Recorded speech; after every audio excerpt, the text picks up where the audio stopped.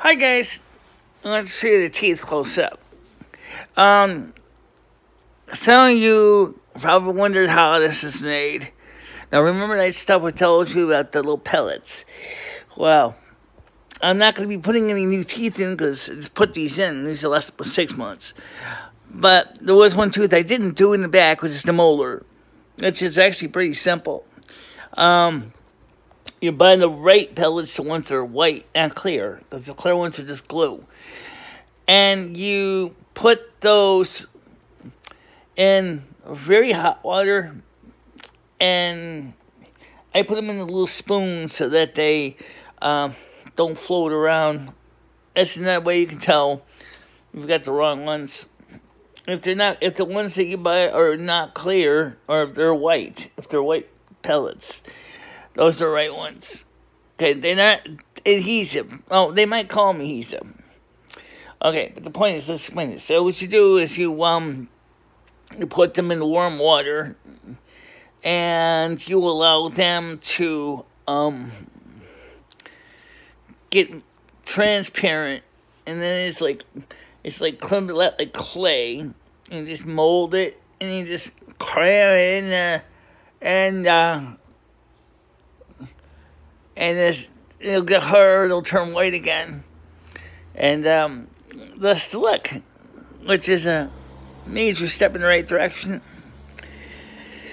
The only thing that you need to worry about with the glue or the artificial teeth stuff is two things. Number one, the stuff will stain with coffee and tea. So, another thing is, depending on how many teeth you're missing, it might need a little more to fix it. Because of the situation with the lower tooth and the bottom jaw, well, I'm going to talk about that real quick. Every time I kept making the guard, if you want to call it a guard, I can call it a guard, I kept the two of those this way, sideways. It's supposed to be straight up. So, of course, it didn't cure right, because it was...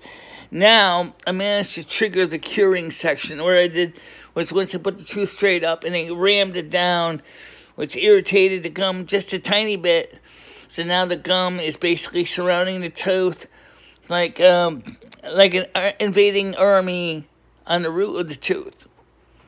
And what they're going to do is, since it is not a foreign object tooth, they're going to see it's one of their own, and they're going to begin the process of connecting to the root and begin the process of resecuring the tooth to the mouth. The problem is how long it could take. It is possible it may never take, but let's say it does. 6 months, just stuff will stay in your mouth until it deteriorates to nothing in about 6 months' time. So that's a good thing. To make sure that the tooth downstairs is totally immobilized. This lower one is extra thick. Really thick. Okay? That's so that it's not going to work loose. That's important, because just like with a broken bone or something, the idea is we want to make sure that the tooth can knit back in with the gums again.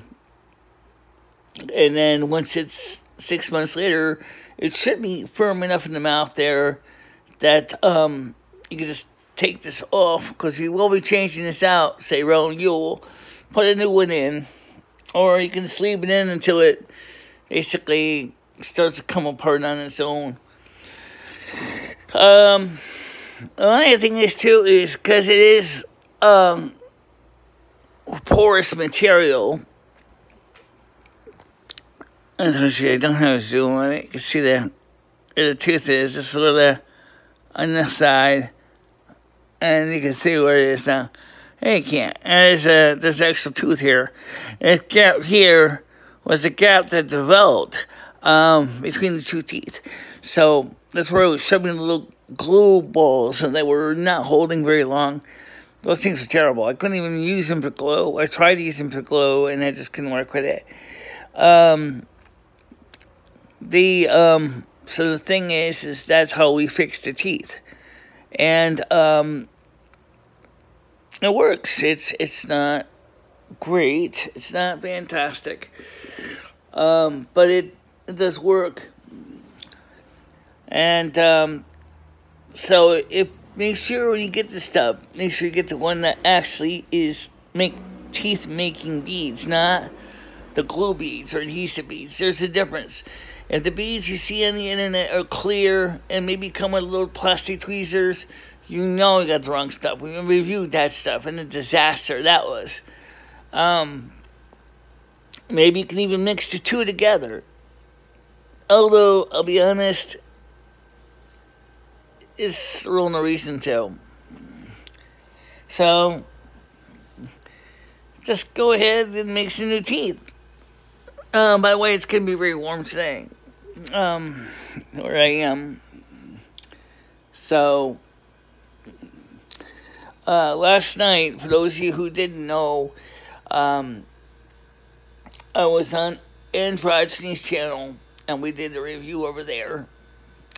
I am still quitting to answer side chat questions, but I had felt like eating lots of extra edible chocolate for 20 milligrams of THC, and I was like out of it.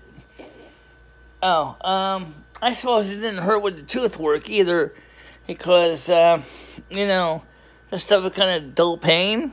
Yeah, well, it didn't really hurt, but just the same. Also, I know the time expands, or seems to expand. Maybe in reality, maybe I'm running hyperspeed and I just think everything's running slow. I don't know. You tell me. Anyway, so the thing is we had a lot of good questions come up, and that was cool. So, and then, of course, I wasn't feeling too well. It was kind of high, and I came on Bobby Starr's channel. Of course, he was feeling really under the weather because of the antibiotics were interacting with his digestive system. And so, for his cellulitis in his toe, and so we just went ahead and got some, said we'll do the show tonight. We'll try to do the show tonight. Because I'm waiting for Krista right now to come over, and I'm going to give her the money out on the wire gave me to give to her. I don't know her PayPal, so I could have dropped it right into her PayPal. But so I'll probably say, why don't you get $50 of gasoline, because I can't really take $58 because of the exchange rate and then the ATM fee. So maybe we can give her $50. So I'm probably gonna give Krista $50 today, so that she can get her or give her gasoline for the car, so she'll have a full tank. I don't know what happens to her if she gets more gasoline than she can actually use, but I'll talk to her about it. So, anyway, guys, I'll see you guys later today. Okay? Bye-bye.